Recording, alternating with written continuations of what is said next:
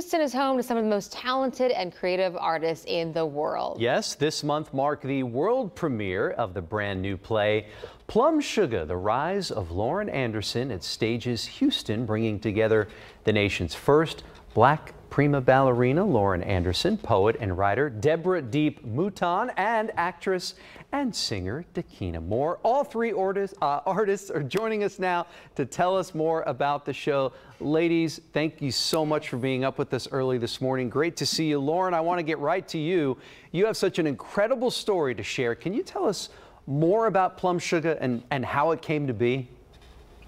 Well, good morning, everyone. Plumshuga, The Rise of Lauren Anderson, is written by Deborah Deep Mouton, and she approached me with a project, and I was like, okay. And she said, I would like to tell your story in your own words. And that was about 3 years ago.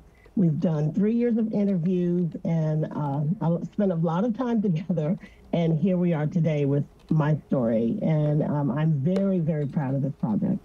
As well you should be. And Deep, we first have to ask you why the name Plumshuga, and as a writer, what attracted you to Lauren's story? Yeah, I think everyone in Houston has a Lauren Anderson story, and there are all these lovely moments with her kindness and her humility kind of meets humankind. And so I was excited to tell that story. For me, Plumshuga kind of wraps up her historic role as the Sugar Plum Fairy for her whole career, as well as gives a nod to Southern culture, to Black culture, and the idea of, you know, the endearing thing of our heart being kind of at our sugar, right? The thing that we want to love on, which I think is what this piece does for Lauren. Dakina, you bring Lauren's story alive each night. How does it feel to be portraying a woman who opened doors for other Black women in the ballet? Yes, it is an absolute honor and dream. I tell her all the time. She probably gets tired of me telling her.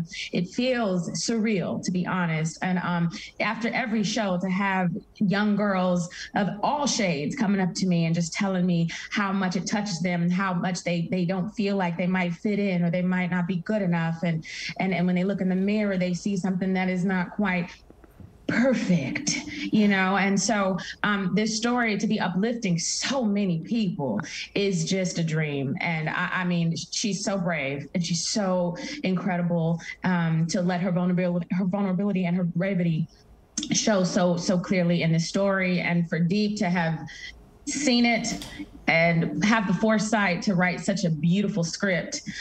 The acting for me just happens naturally. You know, people ask me every night, how are you going so deep like that with this story? And I say, it's in the writing.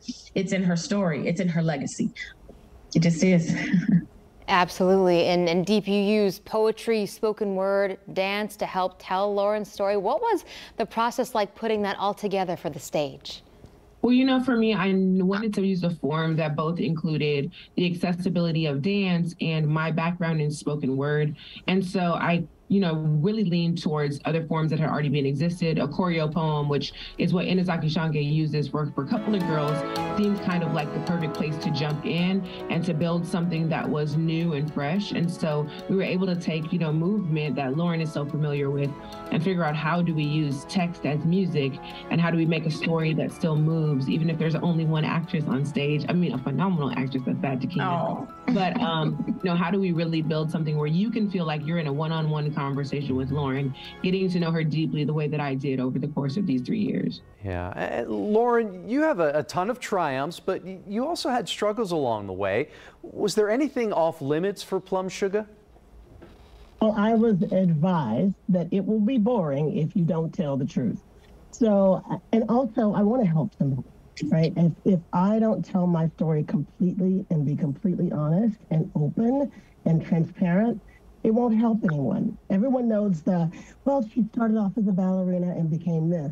But life happens. Life sometimes gets in the way, and there are many obstacles. And it's a human story. It's a life story. It's a people story. It's not just my story. Yeah. And for all three of you, what do you hope someone takes away from all this after seeing the show? Oh, wow.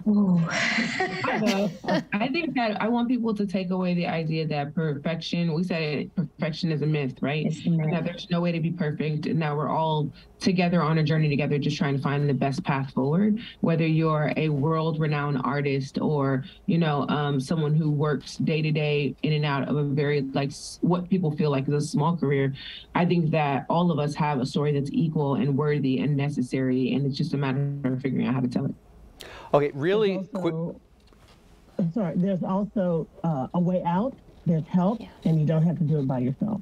Absolutely. And Deep said it best, when God can polish you to a shine. I love it. If you just let him. I love it. Okay, really quickly, last question. Plumshuga going national, global? I mean, what's next? We'll go wherever y'all want us to take it. That's not how it works, right? The artists make the work and the people tell us where we should put it. I love it. I have been on the Broadway stage, and I'll be happy to go back with Plumshuga. Oh. There you go. There you go. Sky's the limit, right? Thank you so much, Lauren Anderson, Deborah Deep Mouton, and Takina Moore. We appreciate you all taking some time with us and sharing your story. Plumshuga is playing at Stages Houston through November 13th, so plenty of time to still see this, and tickets start at just $30.